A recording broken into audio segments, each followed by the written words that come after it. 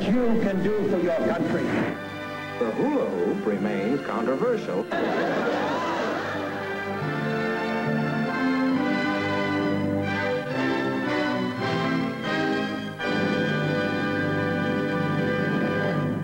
This is the Randall Estate, relic of the era known as the Roaring Twenties. It was built by my Uncle William Randall, tycoon and philanthropist, whose will is now being read in the library by the family lawyer. That concludes the reading of the will and its provisions. Now I would like to read the balance sheet as prepared by Beardsley, Mullins, and Myers.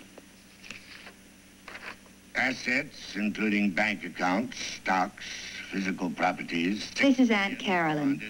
The society columns often refer to her as Long Island's most gracious hostess. And this is my cousin Eric, 7-goal polo player, 8 martini drinker, and voted by his Princeton classmates the man most likely to be disinherited.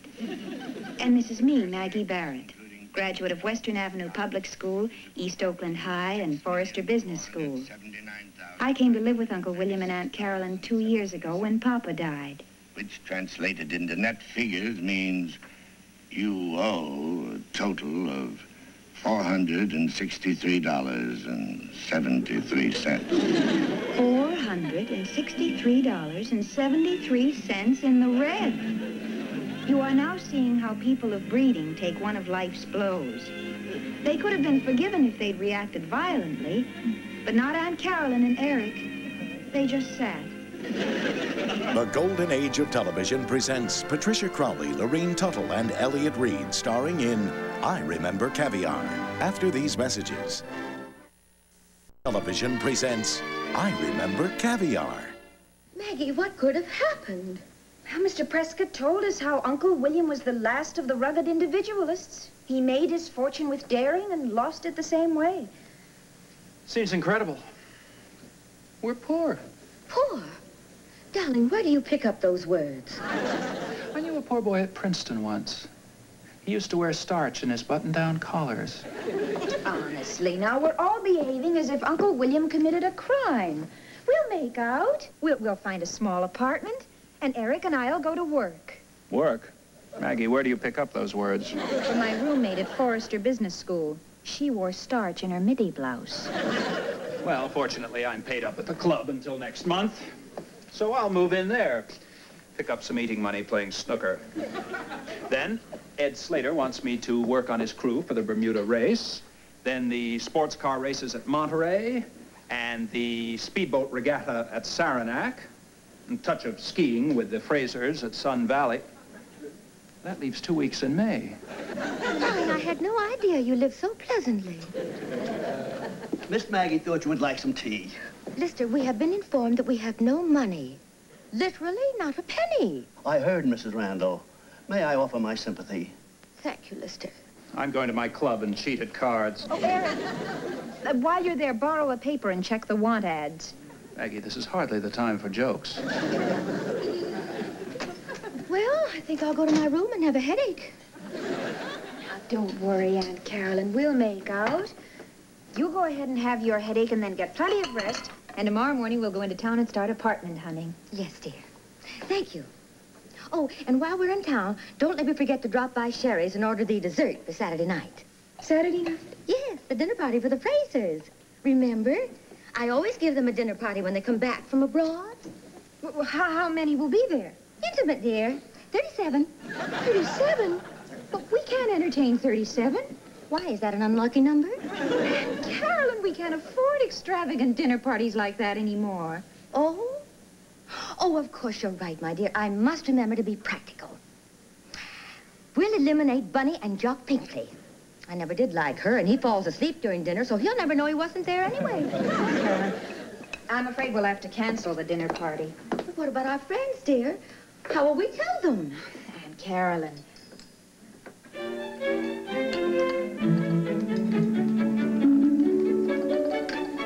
How about 14?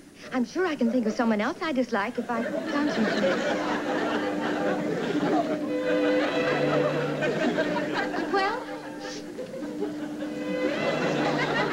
No. No. Lister, I hope you'll come and visit us often. Do I have to leave, Miss Maggie?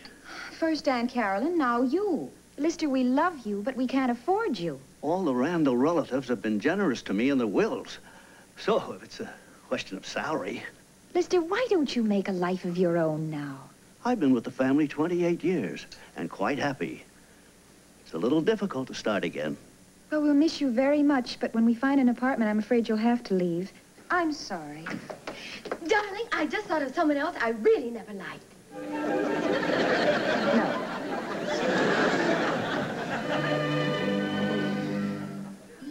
Any illusion I may have had that Aunt Carolyn could accept the harsh realities of the situation was dispelled the next morning when we began apartment hunting.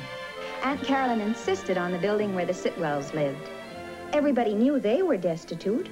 They hadn't been to Europe in 3 years. Yes, it might just do. 8 rooms on 2 floors. And the present tenant will be out the first of the month. Of course, it has no library, but then our books can go into storage. Shoulders to the wheel. Oh, yes. Yes, well, I'll draw up the papers, Mrs. Randall. May I have the name of your bank, please? Bank? Oh, yes, it's that one that Buzzy Forbes is the director of. What's the name of it, dear? Chase Manhattan. Chase Manhattan. Chase Manhattan. How clever of you to remember. They were the first words I ever uttered. Is that a checking or a savings account? Neither. What is it that you do have at the Chase Manhattan Bank? Friends on the board of directors. Would you mind telling my aunt what the rental is? Oh, certainly. It's $900 a month. Oh! She conceded 900 couldn't be squeezed into nothing too often. Our standard of living dropped very fast after a morning of apartment hunting. They kept getting smaller and smaller. We returned home beaten, but bowed.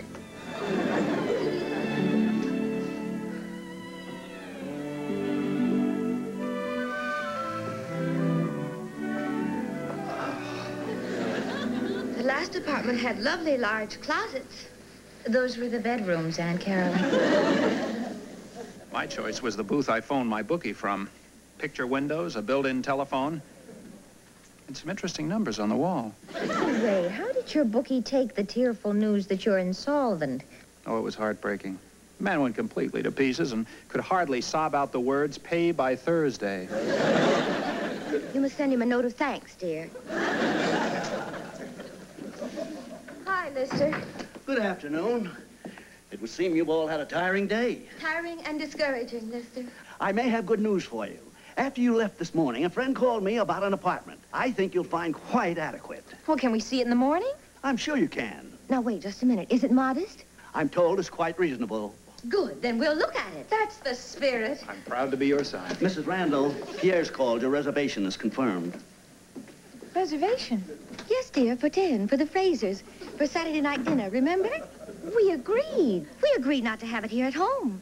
And Pierre's won't cost us a cent. We have a charge account. I cheered too soon. Well, it's got a slide in the sandbox. We won't have to go to Bermuda. It's a lovely apartment, but I don't know what Lister could have been thinking. I'm sure we can't afford it. Well, I think everyone should live beyond their means. Gives them an incentive. Oh, Eric, you sound like an aristocrat on the way to the guillotine. Maggie is right. This is a lovely apartment. How do you do? My name is Carson. How do you do, Mr. Carson? I'm the agent for this building. Well, is this a dream apartment? Oh, yes, it's very nice. You know, we have a high-grade class of tenants in this building. 3 lawyers, a dentist. He's really an orthodontist. Oh. Yes. 2 chiropractors, and your next-door neighbor has a chain of salted peanut machines. Also has a chain of children. Mr. Carson, so that we don't take up your time, would you tell us what the rent is? $90 a month. 90? That's outrageous. We won't pay it. Aunt Carolyn, that's cheap. It is? Yes. We'll take it. Yes, we'll take it. Now, I don't happen to have a lease on me, but I'll run down and get you one. Oh, you folks have a dream of an apartment here. A dream. I can't believe it. $90 a month. Maybe it's haunted. Aunt Carolyn, we have a home. Maybe some gangster was rubbed out here. Don't be silly, dear. Gangsters are always rubbed out in telephone booths. Did they take it? Why wouldn't they at $90 a month? Excellent. Look, I don't get it. I've got 2 prospects ready to grab that place at $150. Let's say I have a personal interest in that family, Mr. Carson. Well, you're the owner of the building. I just rent the apartments. I'll go down and draw up the lease.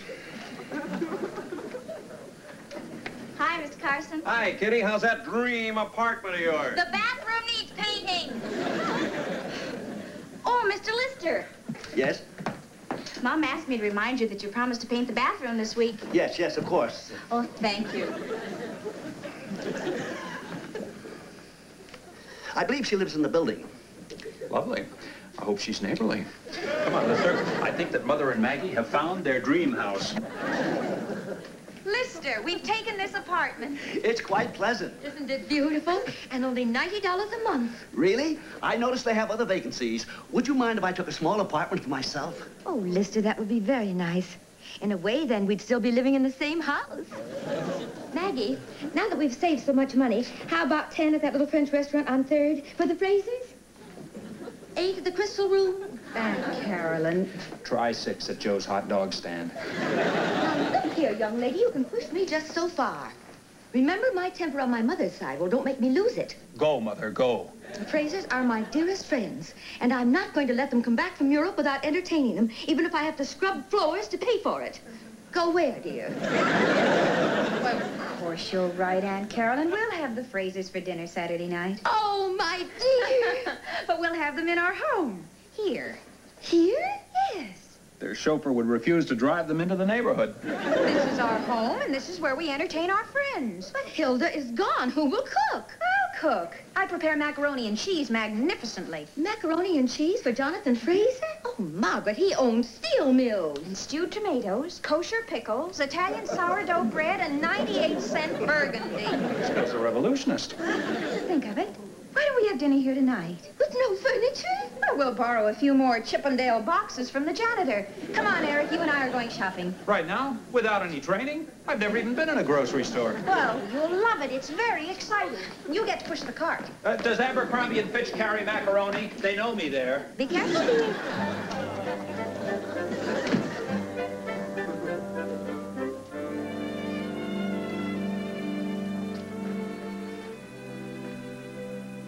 Convenient. It's a movie theater right next door. Oh, we won't have to look in the newspapers to see what's playing. Pardon, madam, I couldn't help overhearing, but are you really going to serve the Frasers macaroni and cheese? Now, Lister, you're going to have to learn to be practical. Our standard of living has changed, and you're going to have to make an adjustment. You'll have to accept that there's nothing wrong with macaroni and cheese and sourdough bread and 98-cent burgundy.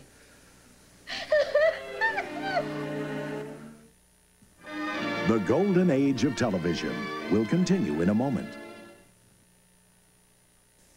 A brief word of advice. Maggie, I sliced the bread. That's wonderful. Let me see your fingers. 10. William would have been so proud of me. Married 31 years and I never sliced bread for him. Well, it takes a while for a young bride to learn her way around the kitchen. Oh, Eric! I sliced the bread. Mother, you're pioneer stock. I think I'll go and slice another loaf of bread. It's such a good feeling. Here are the olives. Well, what took you so long? Met a neighbor girl down at the general store. Delightful. Basic, honest, good bones. She asked me where I worked. Yes, it's a native custom. The male of the family is usually the provider. She even suggested I take the civil service exam for the police department. She sounds nice and sensible. Why don't you marry the girl and join the police department? Marriage and a job? Sounds like double jeopardy. Mother! Do we have a bandage? What happened? I opened a can of tomatoes. Oh, poor dear, you're pressing your luck. Come on, I'll fix it up in the kitchen. Eric, would you get that? It's probably the Frasers. Well, good evening, Mrs. Fraser. Eric! Why, this is charming. Eric, Miss Fraser. Building's well constructed. Eric. Hello, Freddie. Very comfortable. Yeah, and it's got a slide and a sandbox, too. Bertie, my sweet Karen, my love. Freddie. And Jonathan. Karen, how are you, dear? How was Capri? Lovely, just lovely. Oh, you must meet us over there next year. The weather was simply dreadful. We're never going back. This is a lovely place. I know you're going to be happy here, and the neighborhood's nice, too. Oh, why can't you come and stay with us? Oh, Bertie, don't be sad. It's sort of fun. And you have no idea how convenient this apartment is. Oh, Bertie, come along. Come on. Would you like to see what's playing at Lowe's 72nd Street? Yes.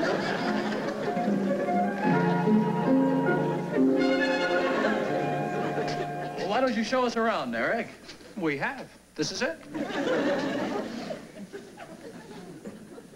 This is the living room. It's really a living room and dining room combined. And the kitchen is right over there. And this is my bedroom. Isn't that cozy? Speaking of aristocrats going to the guillotine, dig mother. I know. I feel guilty about it. Maybe we should have let her give the party at Pierre's and let her adjust gradually. It's really very nice. You know, nicer than many of the places I've seen on Park Avenue, and it's so... Let's have dinner. Good idea. I am hungry. So am I. Mrs. Fraser, if you'll sit there. Mr. Fraser. You know, I've prepared the entire feast. It's only fair to warn you, the management assumes no responsibility. Excellent bouquet. What year? Yesterday, I think. They make it in back of the Italian grocery. I hope you all like macaroni and cheese. Oh, yes, it's very popular in Italy. They always serve it with chicken cannelloni. Good evening, Mr. Fraser. Madam. Good evening, Lester. Did you have a pleasant summer abroad? Pleasant. Oh, yes, very pleasant. Just a slight change in the menu. Excuse me. Just a minute. Mister, where did you come from? There's a conveniently placed fire escape that leads from my apartment directly to your kitchen window. And where did all this come from? Pierre's has a superb service. We met their truck at the curb. Wait. Lister, you can take the squab and the staff and the... Not the champagne, Mother. And the champagne. And you can march them right up the fire escape and down over the curb and all the way back to Pierre's, if necessary. But Mrs. Randall... Don't Mrs. Randall me. Out. Out.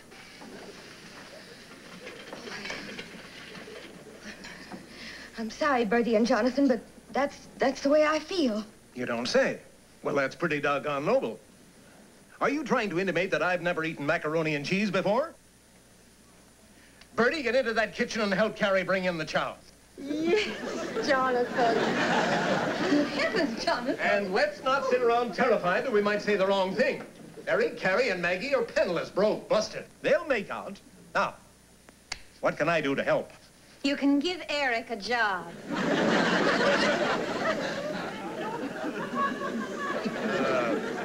Couldn't I lend you money instead? Yes. No. Okay. You start in the furnace room with 65 per. Jonathan, look. I opened the can. I just helped it. Good. I'll fire the housekeeper. Let's hear it.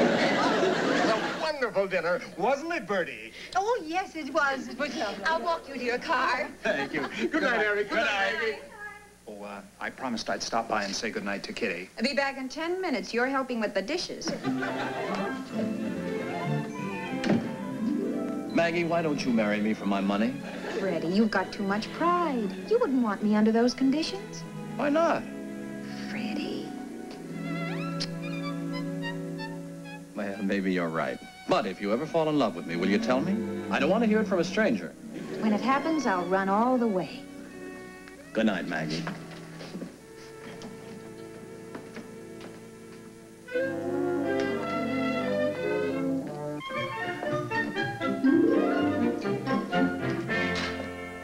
You're back?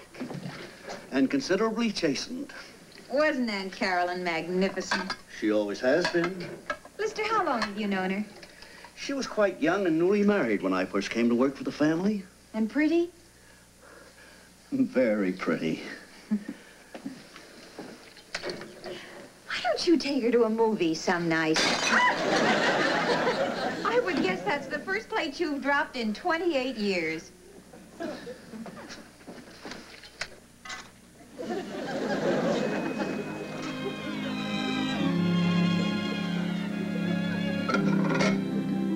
Maggie, this is Kitty O'Hara. Hi, Kitty. Hi, Maggie. Have you met Mr. Lister? Miss O'Hara and I have met. Kitty's offered to do my share of the dishes if I kiss her goodnight.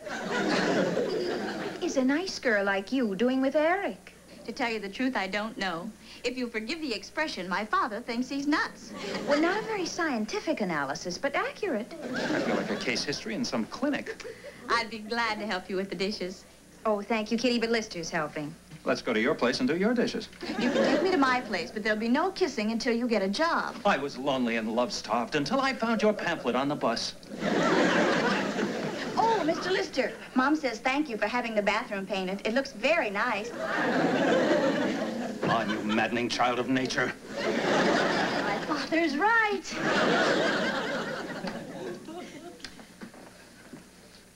Shall we finish the dishes, Mr. Landlord?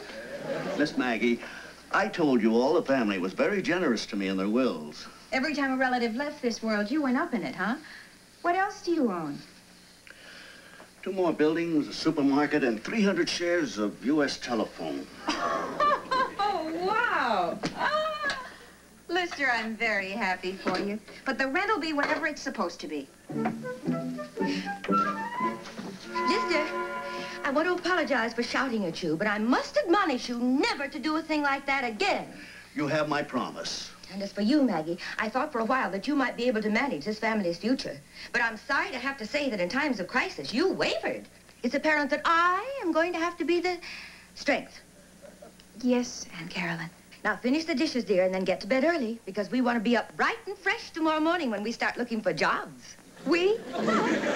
Does that we include you, Aunt Carolyn? Yes, darling.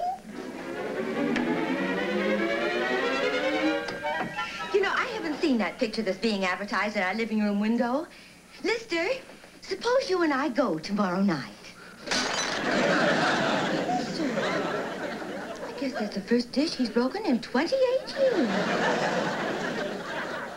Second, madam.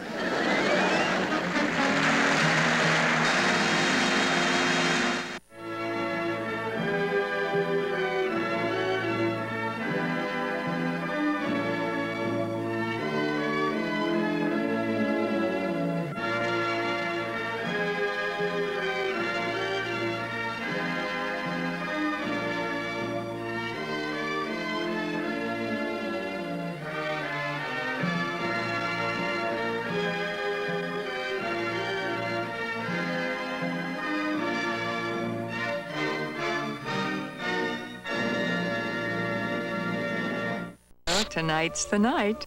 The game is a question of scruples.